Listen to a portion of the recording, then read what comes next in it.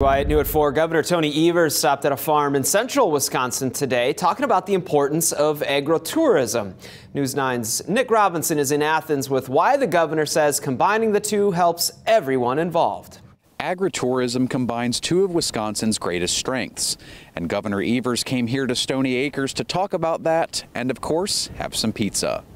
The governor highlighted the importance of both industries while taking a tour of the farm, where farm owner Tony Schultz showed him all the different ways that they bring customers in, like their microbrewery and pizza ovens.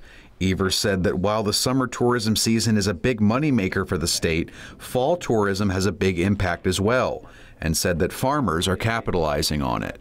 They found that they're not only good farmers, but they're good salespeople, and I think that's important. So I think we'll see more and more of it, just because I think they engaging in it. Their whole families are engaging in it. Evers said that the state brings in nearly $100 billion a year from agriculture and about $25 billion from tourism.